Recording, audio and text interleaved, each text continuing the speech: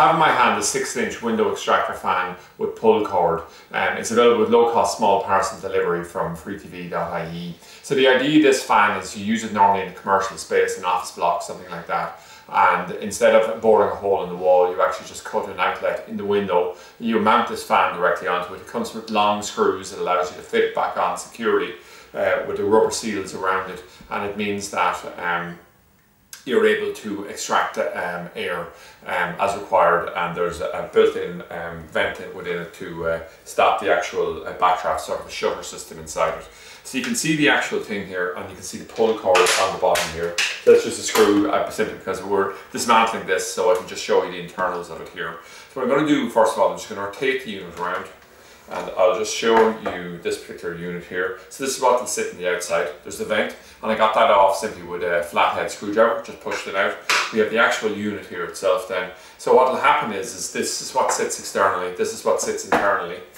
And then what you have is you have a total of 3 screws here, and they'll just sit in through these 3 locking mechanisms here, and they match up with a series of holes that are in the unit here itself. Okay.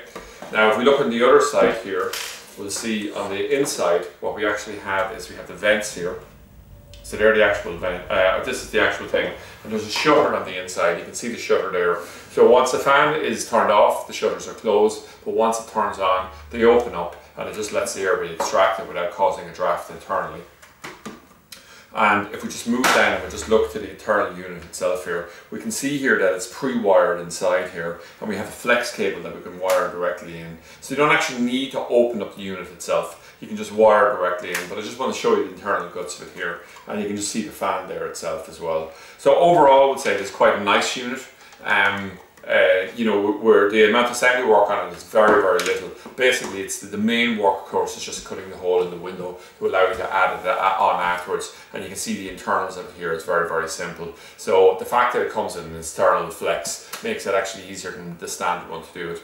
And the pull close function here, just show it to you here. There's a little switch inside, and you can just see it there. So the general design of it here is very robust, and the fact that it's man-row is very good because there's a premium brand within it. Within our extractor fan range here, we were planning originally that on 4 and 5, and I think we're up to around 30 different fans at this point here in time.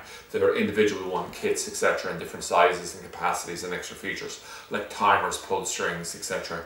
But the pull cord here is certainly a popular one, and for an industrial commercial space, something like this is great.